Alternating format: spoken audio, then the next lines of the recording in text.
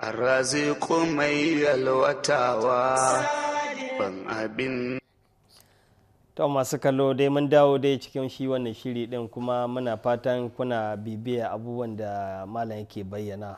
Saboda haka za mu koma mu je wajen malam dangane da mas'alolin da suka yi saura a cikin bayan a ciki shi wannan aikin haji, bayan mutum ya sanya ihrami da kuma abubuwan da za su rattaba a kan shi.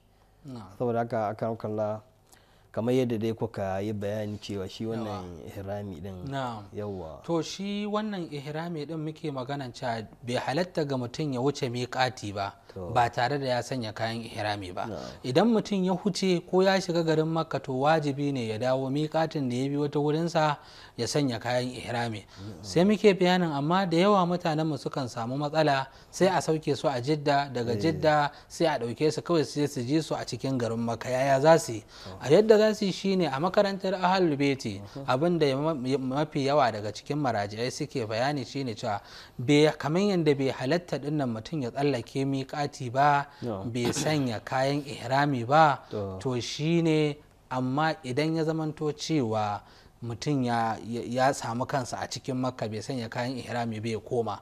Idan kuma ainihin cunkoso ko ba zai wuya koma ba ko wani abu da sauransu, to ya koma dai iya gurin da zai iya komawa baya idan ya zamanto ya sanya kayan ihrami din. Idan kuma saboda yanayin cunkoso din da yanayin kuma ba zai yiwu ba, an karbe fasfot ɗinsa bai ma san gari ba da sauransu dai wasu abubuwa irin waɗannan, to abin da zai yiwu iya abin da zai yi shine cewa inda ya samu kansa ya kokarin ya fita daga makka, ko ba zai iya komawa cikin abin nan ba sai ya sanya kayan ihrami a wannan garin makka, a cikin wajen makka din, ko da bai kai kan miƙati ba. Idan kuma ma abin ya riga ya yi ba zai yiwu ba gaba daya, to a nan yana iya sanya kayan ihrami inda ya samu kansa. Amma dangane da mahajjatanmu da suke samun kansu a jidda, su sani cewa jidda ba miƙati ba ce. A makarantar ahlul baiti jidda ba a itibarinta a matsayin miƙati. Idan ka sa kayan ihrami daga jidda, to baka sanya kayan ihrami a wajensa ba, amma kana iya yin wani abu guda ɗaya. Abin nan guda ɗaya shine mutumin da dama ya san an ɗauke shi fa jiddan nan za a je a kai shi, kuma an kai shi jiddan nan ba zai samu daman yin ihrami a gurin da ya dace ba, to me zai yi? Zai iya yin abu guda biyu. Yana iya tun daga gida ya nazir, bakance. Idan ya nazir din nan ya ce lillahi alayya an albisa thawbayil ihram min baiti ko min manzili, ya ce ya yi wa Allah yake ya ce ya yi wa Allah ya yi bakance zai sanya kayan ihrami a gidansa. To a nan ya waje ba gare shi tun daga gidansa ya sanya kayan ihrami, ya je ya hau jirgi ya abin nan. Zai iya ajiyewa kuma a'a, idan ya je jidda din tun da mu sanya kayan ihrami tun daga gida din nan, wala Allah abin ya masa nauyi da sauransu, gogoriwa din gwagwarmiyar shiga hada a tafi a hau jirgi aiwaye sai kaga matsaloli suna ta faruwa. To amma idan ya je jidda ko wani guri ma ba jidda ba wanda zai iya zamanto cewa ba a bi da shi ta miƙati ba, to a wannan gurin zai iya yin nazar. an ajiye mutum a jidda, to a jidda sai ya nazar ya ce lillahi alayya an albitha thawbayil ihram fi jidda. Ka gani? To anan jidda din tunda yayi nazar yayi bakance, sai ya sanya wannan kayan ihrami din, to ya halatta. Kai ko daga cikin jirgi a sama idan sai yana iya yin nazar, ko yana cikin mota yana iya yin wannan nazar din, ya cewa zan barin faɗa da Hausa, mutum ya ce nayi wa Allah bakance zan sanya kayan ihrami a gurin da na samu kaina. In ya ce gurin da ya samu kansa din nan, to kaga ko daga ina ne, amma kafin ya kai miƙati, ko daga ina ne sai ya sanya wannan kayan ihrami din, to ba shi da matsala sai ya wuce. Kaga an warware waccan matsala din. Amma in kawai ya zauna a jidda kawai ya sa kayan ihrami, to tamkar bai sanya ba ne, wannan sanya kayan ihramin nasa bai yi ba. Wannan shine abin da ya shafi wasu daga cikin wannan hukunci na sanya kayan ihrami. Sannan abu na gaba da muka yi magana shine wato ainihin shi wajen sanya kayan ihramin mun magana ainiya. ita niyya din nan menene? za ka yi niyyar cewa ka sanya kayan ihramin nan qurbatan ila Allah.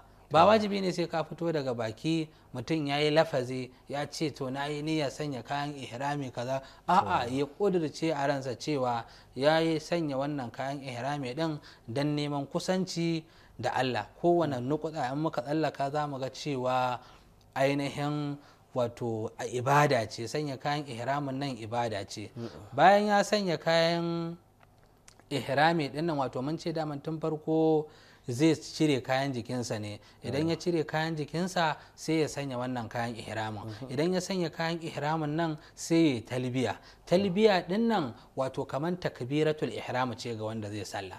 mutumin da ya zo ya alwala ya kalle alƙibla zai yi salla, in ya ce Allahu akbar, kaga kenan wasu abubuwa da yawa sun haramta.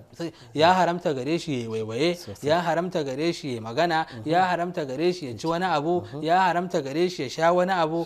hakanan talbiya take. idan mutum ya sanya kayan ihramin nan bayan ya cire kayan jikinsa ya ce labbaik Allahumma labbaik labbaik la sharika laka labbaik, wannan shine gwargwadon talbiya ta wajibi.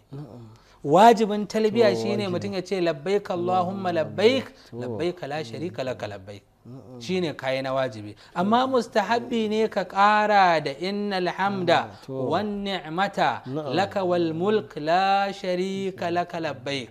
wato mutum zai ce labbaik Allahumma labbaik labbaik la sharika laka labbaik innal hamda wan ni'mata laka wal mulk la sharika laka labbaik.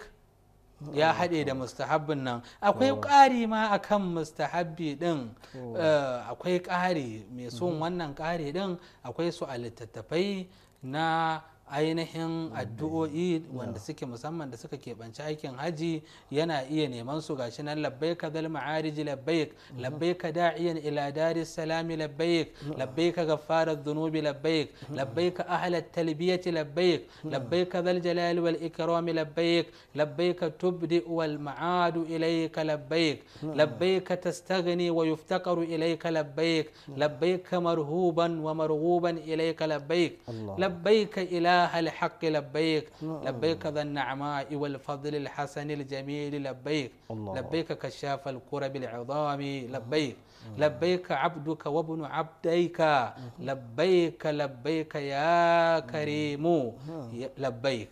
الله أكبر. wannan mustahabbin ne da ake so mutum ya ga dama zai iya karasa. amma an ka ce labbaik Allahumma labbaik labbaik la sharika laka labbaik kai na wajibi. sannan wannan talbiya din mata ana so su yi ta a boye, amma maza ana son su yi ta daga murya, su yi ta yi labbaik Allahumma labbaik tun daga lokacin da suka sanya kayan ihrami. ba za su daina talbiyan nan ba har sai sun fara gano gidajen makka. to yayin da suka fara gano gidajen makka sai su tsaya su daina talbiya. sannan ita talbiyan nan wajibi ne mutum ya bi ta daidai. idan mutum bai iya cewa labbaika Allahumma labbaika ba, labbaika la sharika laka labbaika, zai tafi kuma aikin haji, wajibi ne ya tsaya ya koya. kai ya je yana labbai a ko labaika ko bai iya ba misali da wani yanayi, a'a ya koyi yadda ake labbaika dinnan da larabcin ake so a yi ta da lafazinta mai kyau. ba za ka tarjama ta ba ka ce bari ka ji ta da wani yare. ana so mutum ya koya. idan kuma ya ga cewa bai haddace ba ko ya kasa, to ya kasance tare da wasu a ce labbaika, ya ce labbaika Allahumma Allahumma, haka dai ana faɗa yana faɗa domin ya zamanto cewa ya yi ta yadda take daidai. sannan wanda ya manta ita talbiya ya kyala talbiya dinnan ita ma kamar wanda bai sanya kayan ihrami bane, sai ya koma ko ya shiga cikin maka sai ya tuna ashe da ya sanya kayan ihramin nan bai ma yi talbiya dinnan ba, sai ya shiga cikin maka to ya koma. in cinkoso ko wata matsala ba za ta iya barinsa ba, to ya koma iya inda ya samu dama ya je ya yi wannan talbiya din. kenan a takaice shi ma irin na ihrami din ne. nam shi ma kaman ihrami din. to saboda haka wannan dinnan idan mutum yana ta talbiya din ne, yana ta talbiya yayin da ya hango gidajen maka, to kuma wajibi ne a nan sai ya yi shiru. wato mustahabi ne mutum ya ta maimaita ya ta maimaita talbiya, ya ta maimaita talbiya. Idan yana ta maimaita talbiyan nan zai ta yi har sai ya hango gidajen Makka. Yayin da ya fara hango gidajen Makka to kuma sai ya yi shiru a daina yin talbiya din. Na'am, akan makalla anan akwai wani abu akan makalla, kun ce idan mutum ya sanya ihrami sai ya tafi har ya zuwa Makka. To ita wannan tafiya din cikin mota zai tafi ko kasa zai tafi? Shine din koma akan menene ya, amma dai idan a mota ce tunda ya sanya kayan ihrami kada ya hawa motar da take rufe. Za mu zo akan wannan ma hukuncin ya keɓanci maza ne banda mata. Za mu zo mai bayani insha Allah akan turukul ihram ko muharramatul ihram. Yawwa, to wannan a takaice abin da ya shafi shi wannan sanya kayan ihrami. Idan muka ƙara yin gaba muka tafi maganar ɗawafi, sannan a wannan kayan ihrami ɗin mutum zai zamanto cewa kamar yadda za mu zo akan turukul ihram ba a sanya kayan nan, maza ba za su sa kaya da suke ɗinkakke ba.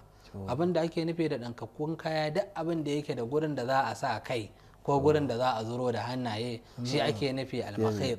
don haka bai halatta ga namiji ya sanya waɗannan ba, ya sanya wannan za mu zo shi insha Allah a cikin abin da ya shafi lubsu tawbail ihram. Sannan ba sharadi bane sai kayan ihramin nan sun kasance wato ba sharadi bane shi ya kasance a lokacin da zai ihrami kai ya kasance shi yana da tsarki.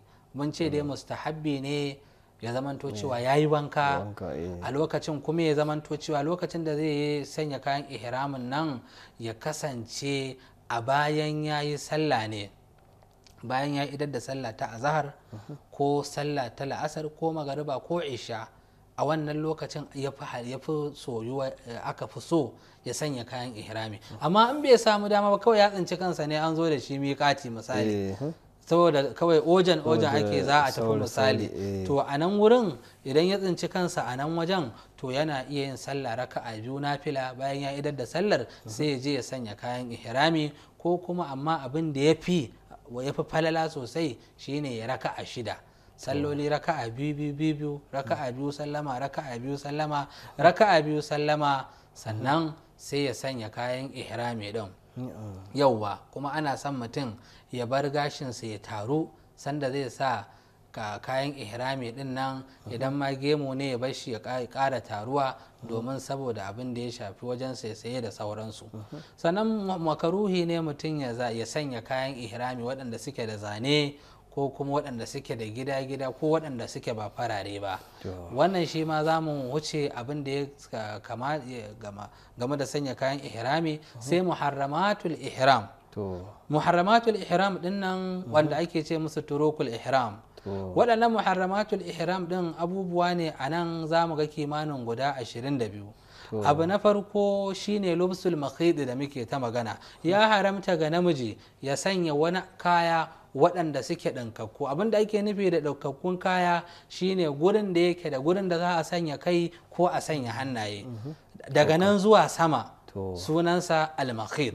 Kaman ko sa wando ko kuma sanya wasu ƙananan kaya ko abaya ko sanya rawani ko ma wani irin abu ne, wannan bai halatta ga wanda ya sanya kayan ihrami ba. Wato tun da ya sanya kayan ihrami, mun ce wanda ya sanya kayan ihrami kamar wanda ya kabbara sallah ne, ya ce Allahu akbar, to shi ma yanzu anan da ya ce labbaik Allahumma labbaik, to ya kabbara hajji kenan. Don haka a nan wajen wasu abubuwa kimanin a tattare kenan, waɗannan abubuwan sun kai kimanin guda 22 a tattare. Bari na jero su kafin mai sharhin su ɗaya bayan ɗaya. Abu na farko shine sanya kaya ɗin, sanya ɗaukakku kaya. Abu na biyu shine sanya wani abu da zai rufe masa kan kafa, wato ba zai sa takalmi sau ciki ba, na'am, ko wani huffi ko wani abu da ya kama da wannan. Sannan taghdiyatur ra'si, amma wannan hukuncin ya shafi maza ne. Haka wancan ma da ya gabata ya shafi maza ne. Anan ma ya haramta ga namiji ya lullube kansa, kamar ya sa hula ko ya sanya rawani ko ya sanya wani kyalle ya rufe kansa. sannan mace ita kuma ya haramta gare ta ta rufe fuskarta, wato ba za ta sanya niqabi ta rufe fuskarta ba yayin da ta yi ihrami. Sannan ya haramta ga maza su lullube su shiga inuwa, tazlilur ra'a, su shiga wata inuwa suna cikin tafiya, ko su shiga mota mai rufi, ko su rike lema, ko a tafi ana tafiya wata yar karaga ce da akwai wani rufi a kai, ko wani abu makamancin haka su yi wa kansu inuwa da rana yayin da suke tafiya, shi ma wannan bai halatta ba. Sannan ya haramta ga ainihin wanda ya sanya kayan ihrami ya yi amfani da turare, sanya yin amfani da turare ya haramta gare shi. Kai ya haramta ga wanda ya sanya kayan ihrami ya kalli madubi, ya haramta ga wanda ya sanya kayan ihrami ya yi kunshi, ya haramta ga wanda ya sanya kayan ihrami ya shafa mai, ya haramta ga wanda ya sanya kayan ihrami ya cire gashinsa, aski ne ko tsigiya ne, kai ko da sili ɗaya ne bai halatta gare shi ya tsige gashinsa ba. Sannan ya haramta ga wanda ya sanya kayan ihrami ya sanya kwalli, ya haramta ga wanda ya sanya kayan ihrami ya yanke farce, ya haramta ga wanda ya sanya kayan ihrami ya sanya zobe, ya haramta ga wanda ya sanya kayan ihrami ya fitar da jini daga jikinsa, ya haramta ga wanda ya sanya kayan ihrami ya yi alfusuk. Alfusuk abin da ake nufi da nan alkadhibu, alfuhshu ko kuma alfahshu da alfakhru, wato ya yi ƙarya. Daman ƙarya ko da wani lokaci a rayuwar mutum ya haramta ga mutum ya yi ƙarya. To munin ƙaryar da nauyin zunubin ƙarya ɗin idan mutum ya sanya kayan ihrami ya ƙara girmama. Sannan da alfahasha ɗin nan da alfahari shi ma za mu zo kansu. Ya haramta kuma ga wanda ya sanya kayan ihrami ya yi jidali, jayayya. Me ya jidali? Musu, jayayya. Yana la wallahi a bale irin wannan abubuwa din, bala wallah shine abin da ake faɗa. Wannan shi ma akan abin da yake ba bai halatta ba, zai zo gurin zame bayani da kuma ainihin kashe duk wani abu kwari a jikin mutum. Misali da mutum zai samu jikinsa ya ji kwarkwata a jiki, ko sauro ya hau, wato abin jikin mutum dai kwarkwata kenan waɗanda suke a jikin mutum bai halatta mutum ya kashe su ba. Idan mutum da kwarkwata a jikinsa bai tsabtace ba kafin ya je, to sai dai ya haƙura. Sannan haramun ne ko mutum ya sa kayan ihrami ko bai sanya kayan ihrami ba ya tsinki bishiya ko wani tsiro a cikin Makka, a cikin haramin Makka. Wannan iyaka din in ka dubi garin Makka gaba ɗaya an yi iyakoki, ana cewa bidayatul haram nihayatul haram. Wannan harami na cikin Makka gaba ɗaya ba ana nufin masallaci ba, cikin garin Makka din ne akwai faɗi da iyakan wannan gurin, dukansa ana ce masa alharamul makki. To waɗannan guraren mutukar mutum yana ciki, amincin Allah ya tabbata ga wanda ke ciki, hatta tsirrai da dabbobi da duk wani abu da yake cikin wannan bai halatta a kawo rashin aminci ba ga bishiyoyi da tsirrai da suke wannan guri, waɗanda su mahukuntan waɗannan gurin ba su kiyaye waɗannan alfarma ba. Suna iya kama wanda suka ga dama, suna iya tankaɗa wanda suka ga dama, suna iya daka wanda suka ga dama tsawa, suna iya dukan ma wanda suka ga dama a cikin waɗannan gurare din. Sannan bai halatta ga wanda ya sanya kayan ihrami bai ɗauki makami, saboda ba a son kawo duk wani nau'i na firgici ga mutane. Aminci ne.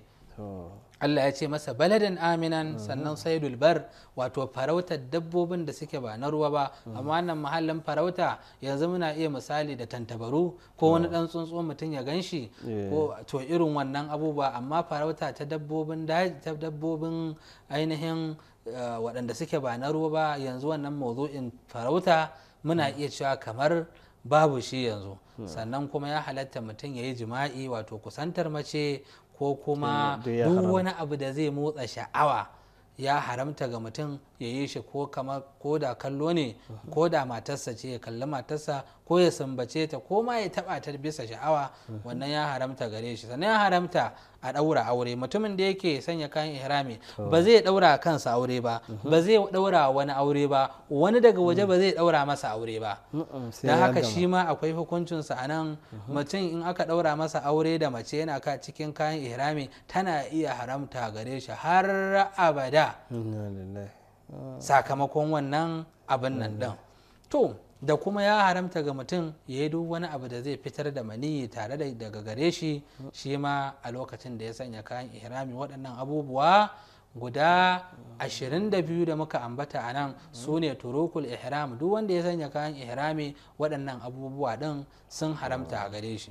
idan muka komo abu na farko da muka yi magana muka ce cewa wannan sanya kayan ihrami wato bai halatta namiji ya sanya wato ya sanya duk abin da zai yake ɗinkakke ba. abin da ake nufi da ɗinkakke shine duk abin da za a iya sanya kai a cikinsa ko a zira hannaye ko a zira kafafuwa kamar riga, wando da dai sauran wasu abubuwa irin waɗannan ƙananan kaya ne da sauransu bai halatta ya sanya su ba. sannan wannan ka sanya wannan kayan ihrami din muka yi bayani cewa mutum tana iya ya je ya zauna kayan ihrami din nan da ya sanya din ya halatta gare shi misali ya sanya misali kaya waɗanda suke saƙaƙo misali ba irin kaman kayan ulu ne misali aka saƙa su ko kuma a'a kaya ne na fatar wani abu ne misali to shi ihrami yauwa ko kuma to wannan duk babu bambanci ana magana kaya kawai yauwa. saboda haka idan mutum ya kuskure ya samu ya bisa ganganci ya je idan mutum bisa ganganci ba bisa kuskure ba yana sane sai ya je sanya wannan riga komai kankantar ta ya sanya wando komai kankantarsa to ya sanya wani abu da ana iya sa kai a jikinsa ko kuma ana iya sa hannu a cikinsa ya sanya wannan abin to ya wajaba a gare shi ya bada kafara ta abin da ake ce masa shatun. zai bada kafara yukaffiru bishati zai yi kafara shine zai bada akuya. an ce zai bada akuya shine jinsin waɗannan abubuwa din abin da ya shafi ganam wato tumakai da awakai yauwa waɗannan kenan. wannan ta ɓangaren kafararsa kenan. haka idan muka taho mun ce wannan hukuncin ba mata a ciki. mata suna iya sanya komai. wannan sanya ɗinkakken abu hukunci ne da yake banci maza. idan muka komo ɓangaren ainihin shi ma sanya abin da zai lullube kan kafa wato kamar mutum ya sa sakalmi kwabashu sau ciki ko kuma ya sa wani abu da suke ce masa huffi ko ma menene abin da zai lullube masa kan kafa shi ma bai halatta ba. don haka abin da ake sawa ana sa silifa kenan wanda watakila 'yan igiyoyi ne da shi wanda ba sa lullube kan kafa ta mutum gaba daya. amma a wannan lokaci din idan mutum ya ainihin sanya wannan babu ainihin ba wajibi bane sai ya yi kafara amma ya aikata abin da bai halatta ba. don haka sai aka ce amma idan mutum ya sanya safa ko ya sanya irin wannan musamman dai bangaren safa aka ce to istihba mustahabbi ne ya bada kafara ta akuya idan mutum ya sanya musamman safa yauwa. sannan ko kuma ya sanya wani abu sau ciki ko wani abu da ya lullube masa kafa. wannan hukuncin ma ya keɓanci maza ne banda mata a ciki. mace in ta ga dama tana sa kwabashu tana iya sa kwabashu ɗinta sau cikinta babu wata matsala. Na'am, amma an ce shi ma mustahabbi ne mata ɗin su kiyaye ɗin kada su sa abin da zai lullube musu kafa ɗin ko da takalmi kwabashu su ɗin ne. sannan lullube kai shi ma taghtiyatur ra'si shi ma lullube kai shi kuma wannan na maza ne. ita kuma mace abin da ya haramta gare ta shine ta lullube fuskar ta kaman ta sanya niqabi ko ma duk wani abu da zai zama ta rufe fuskar ta da shi.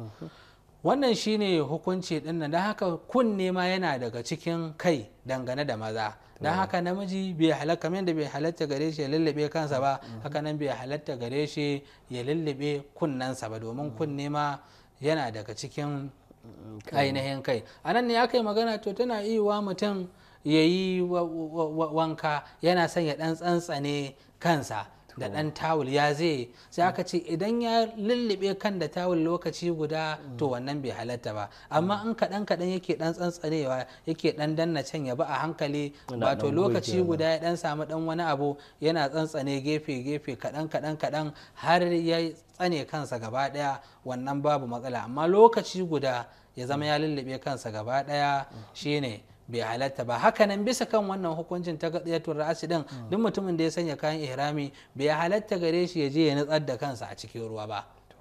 idan ya nutse kansa a cikin ruwa nan ma to ya zamanto wannan kuma hukunci din ta bai halatta a nutsar da kai a cikin ruwa ba ya shafi har mace ita ma bai halatta gare ta, duk da an ce ta gaɗiyatul ra'asi din su mata daman kansu daman dole su rufe, daman kai dole su rufe yauwa, to amma ita mace fuska ce aka ce mata bai halatta ta rufe ba.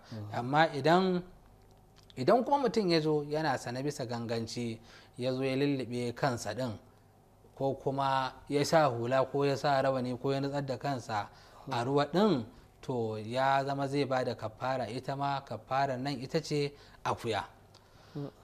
amma su kuma bangaren ta ainihin ta bangaren mata ta bangaren lullube fuska ɗinsu shi kuma a nan babu kafara akan mata idan sun lullube fuskarsu, illa iyaka cewa babu sun aikata laifi akan wannan. sai abin da muke ta magana a tazlilu lirrijali, wato maza su yi su shiga inuwa. me ake nufi da nan? lokacin da mutum ya taho daga miƙaci ya sanya kayan ihrami zai nufi makka, a lokacin da yake tafiya din nan fi tsayyil manazil, yayin da yake cikin tafiya akan babur ne, akan mota ne, akan jaki ne, doki ne, kan me yake, kada wani abu ya masa inuwa, kada wani abu ya masa rumfa, kada wani abu ya masa inuwa, shine abin da aka faɗa. yayin da yake halin tanakul,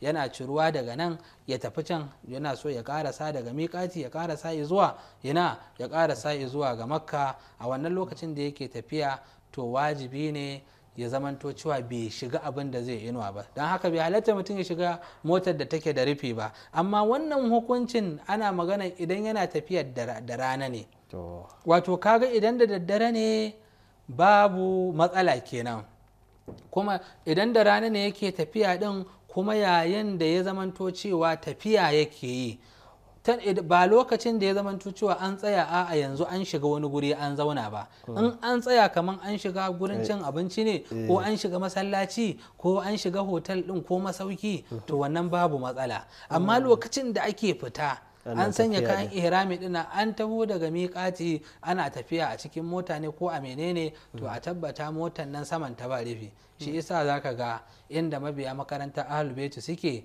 so suna yin tanadi din nan, suna yin tanadi. idan ya zamanto cewa sun san za a yi tafiya nan da rana, sai a zo da mota wacce saman ta abu ɗaya ke, sai a ɗau mutane a tafi da su. kuma wannan hukunci shi ma hukunci ne wanda yake ya keɓanci maza ne banda mata. don haka da riƙe lema, mutum yana tafiya ya riƙe lema, ko ya shiga mota wacce take a cikin mai rufi ce, ko kuma ma duk ma wani abu da yana cikin tafiya zai masa inuwa, zai masa rumfa, to wannan abun ya zama haramun ne ya aikata haka. idan mutum ya yi haka to yana sane, to lalle yana da kafara a kansa. kafaran nan kuma ita ce zai ba da akuya. kaga akuyoyin da za a bayar kenan suna da yawa. lalle aka makalla a nan wurin ita wannan akuya din da kuka yi magana, cewa idan mutum ya karya ɗaya daga cikin waɗannan abubuwa da aka haramta mishi, idan ya yi harami ya sanya shi wannan abin da din harami, to a nan abin da yake so in ce shi dole sai akuya, ko mutum yana ba da kimar kuɗi din. to a nan abin da suke magana sai dai yan a matsayin wakilci, ba wai ya bada kuɗi a matsayin ya bada kafara ba, a'a zai iya bada kuɗi ya ce to ya wanda ya ba kuɗin nan na wakilta ka sai akuya, ka yanka ta kafara. to shine, amma ba kawai ya bada kuɗin ba a matsayin ya bada kafara a madadin kuɗi, shine abin da kuma mun yi magana. wannan hukunci ya keɓanci maza ne, mata ba sa daga ciki. don haka mata sun samu su shiga mota da rufi da rufe-rufe ma babu wannan matsala. wannan hukuncin ya keɓance maza ne, wato mata dai suna da rangwame da yawa akan wannan. wannan shi kuma amfani da turare, isti'malu tibi war rawa'ihil atira, amfani da turare da duk wasu abubuwa da suke masu kanshi. don haka bai halatta ba. a bisa wannan za mu ga cewa duk wani nau'i na turare, kowane irin nau'in turare ne, bai halatta a yi amfani da shi ba, da kuma wasu abubuwa da suke masu kanshi.